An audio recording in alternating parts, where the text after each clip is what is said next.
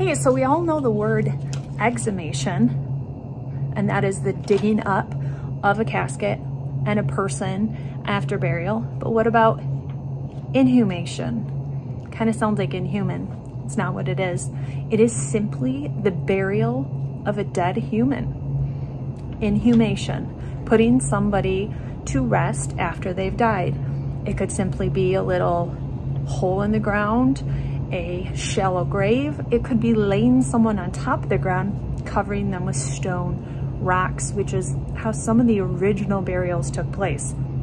They made a little trough out of the ground, laid the person so they were barely even under the earth at all, and then they covered their body, covered that area with rock, and that was the burial. As that person decomposed, that rock settled in and the ground became level again. Very simple techniques for burial back in the day.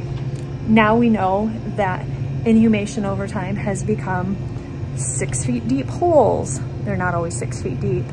Or placement in a crypt, in a mausoleum, in, you go to some areas, they still go burying caves and in chambers, underground, in buildings.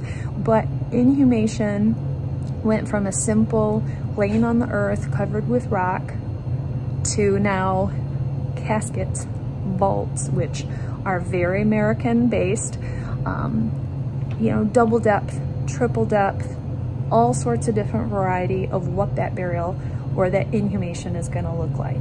But it did start back where it was a simple lay 'em on the ground or a simple shallow little hole that was covered by rock and the person was laid to rest. Inhumation.